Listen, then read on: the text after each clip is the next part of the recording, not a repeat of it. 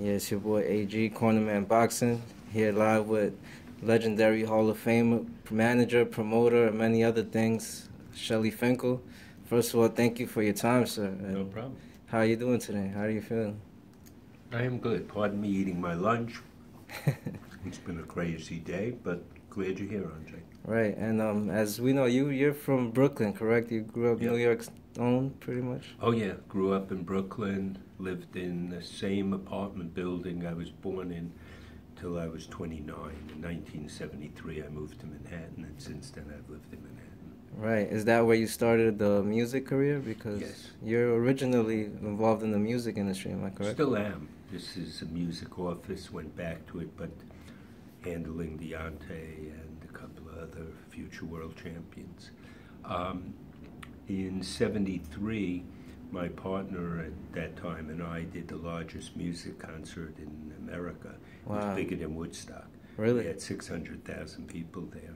It was the Allman Brothers, Grateful Dead, and the band. Wow, that's impressive.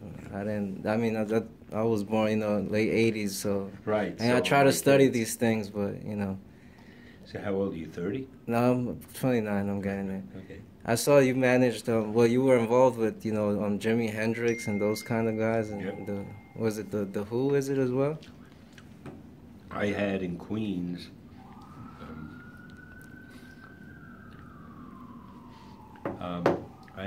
Queens, in 1968, Jimi Hendrix, Janis Joplin, and the Chambers Brothers on one show. And the week before that, I had the Doors, and the opening act was the Who. Wow. Yeah.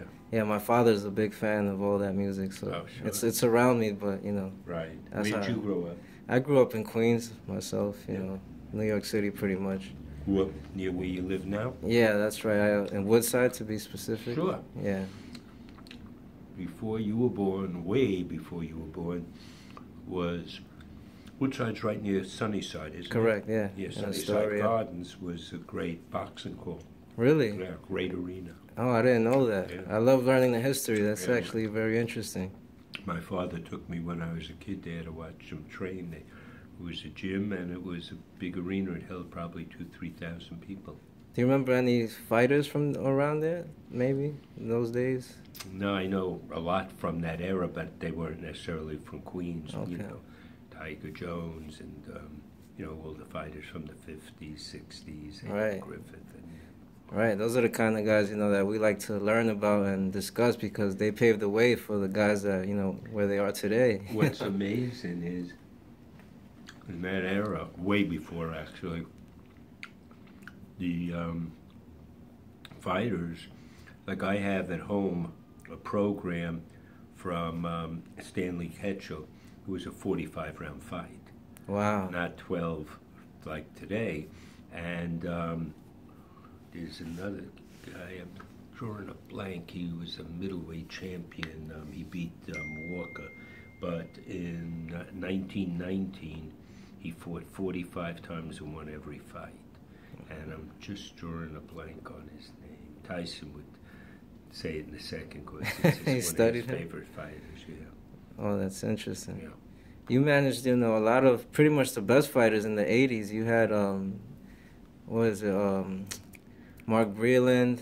Pernell Whitaker, Whitaker. Evander Holyfield, and Meldrick Taylor. They were from the '84 Olympic team. Right, yeah, that's right. I don't believe there was an Olympic in 1980, right? Because Right. the president boycotted or something like that. President Carter boycotted the Olympics because of Afghanistan. Right. And what pretty much led you to go from the music industry into boxing around that era and, manage to have such great fighters, pretty much the best? I always loved boxing. When I was a little kid and my dad was alive, we always watched it. Then there was a kid who lived next door to me when we lived uptown, and I took him to the Golden Gloves, and I saw Alex Ramos there. Mm-hmm. And do you know of Alex? I'm not too familiar. I've read a little, Okay, his he name. was here and from there. the Bronx. Right. Great amateur. Could have been a great pro, but just got involved with the wrong things, some women and stuff, and it just messed his head up. And he was a four-time, I think it was four-time New York Golden Glove champ. He would have turned pro after the Olympics, but since there was no Olympics, he went with me. And he introduced me to Mark Breland, and Mark Breland introduced me to others as it went. Wow, that's interesting. What was probably your most memorable moment, you know, during that time, maybe, or I guess as being involved as a manager in boxing? I have a lot of really incredible memories for different reasons. Sitting in the front row when Tyson knocked out, I could picture him in front of me winning the title. He hit him with a left hook to the Trevor Berbick. He hit Berbick with a left hook. Berbick went down, got up, went down, got up from one punch, and then got stopped. Evander Holyfield winning the heavyweight championship, knocking out Buster Douglas, my first heavyweight champion. Pernell Whitaker winning the Olympics. Mark winning the Olympics. Excuse me. A lot of great moments. Mike McCallum, who I managed, knocking out Donald Curry. Pernell Whitaker, although he got a bad decision, he beat Chavez. Yeah. He would do it, but it was a draw. A lot of great moments. That was pretty much the fight of the decade or something like that, right? I just read about it, about fight in Boxing News from the UK. It had fights that should have had a second, and that one didn't. But he dominated him, and the same, one of the heartbreaks was Richard Steele stopping the Meldrick Taylor Chavez fight with 2 seconds left and Meldrick ahead. 2:58 at the last round. He was about to become. Was that against Chavez? Yes. And he was about to become the champion. Yep. Oh man. Yes. Yeah, that's interesting. Well, they one thing else I was wondering. You managed Tyson and Holyfield. Was that during the same time? Or? No. Oh, okay. I managed Holyfield when he won the title for a while. Then we just parted as friends. And then I managed Tyson after the Holyfield biting till the end of his career. Oh, okay. All right. Interesting. And you had Pacquiao as well, right? I had Pacquiao. I brought him to the title against Eric Morales. Yeah, this is for our viewers. A lot of them are younger. They probably don't know. So I wanted to touch first on the guys that probably might have started with. Right. But you also had a lot of guys that are great today, like Danny Garcia. Am I correct? And yes. And Keith Thurman. You had Keith Thurman also? Sure. Wow. And Lara. Right. But most important, Deontay Wilder. Right. Now it's all about the top guy in the world right now. Yep. All right. Been with him 11 years. Since really? He was amateur, yes. How did you meet Deontay Wilder? I saw him at one of the tournaments, and I said, this kid is special. Because he started pretty late, right? Like at 19, I think he started boxing? Yes. So. But he had all this natural ability. This came out, and it's continuing to come out. Every fighter he has fought, whether he knocked him out or went the distance, hit the canvas. Right. Pretty much everybody, yeah. Everyone. Yeah, his record is actually unbelievable. I believe he has like the highest knockout ratio, something like in history of heavyweight boxing. So that says a lot. I mean, to me, at this point, he also has the greatest record as a heavyweight, aside from Marciano. Wow. Yeah. Right, because he has no losses. Yeah. He has that one draw where, a lot of people felt could have gone either way. Exactly. It's too many politics. Yeah. I actually thought that Fury wasn't getting up. He did. I thought the ref should have stopped it, but didn't. And luckily, he finished strong. If he had got hit and got hurt, then they would have said he should have stopped it. Right. Yeah. Usually the ref stops that. So I mean, he got hit.